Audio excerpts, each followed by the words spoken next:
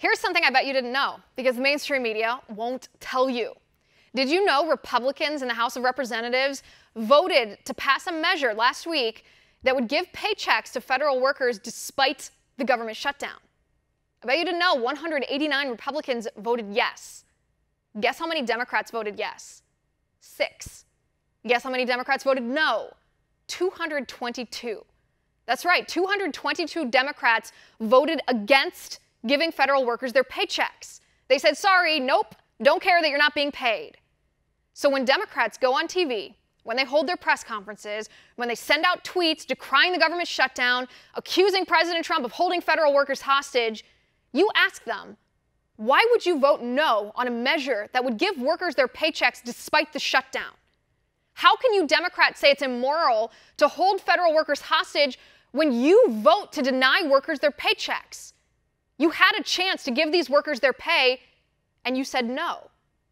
I thought it was immoral. I thought it was cruel. I thought it was Trump holding federal workers hostage. Oh, no, wait. If you look at the facts, it's Democrats who are using federal workers as political hostages to try to gin up emotion in people, gin up sympathy from people, so Democrats can get their way. I think that's what we call dirty politics. And what about DACA? What about Dreamers? What about these kids Democrats tell us are victims of a cruel immigration system where their parents brought them here illegally as children? Now the kids are grown but still illegal and have no other country to call home.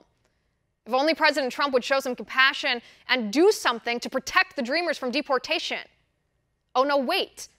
President Trump did offer Democrats protection for Dreamers.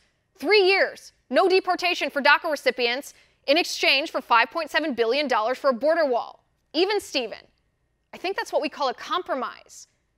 It's a moral imperative to protect Dreamers. That's what the left told us, right? If yes, then what's the holdup? Take the deal. If not, then were Democrats lying when they say they care about Dreamers? Did Democrats shut down the government over DACA last year? Over a lie? The Democrats could end this government shutdown this quickly.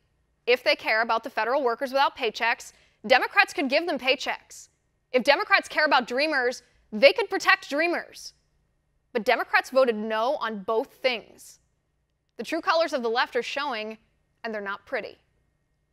And that is my final point. Want to see more videos like this? Click on the link below and subscribe to One America News on YouTube, and call your cable provider and kindly demand that One America News is added to your lineup.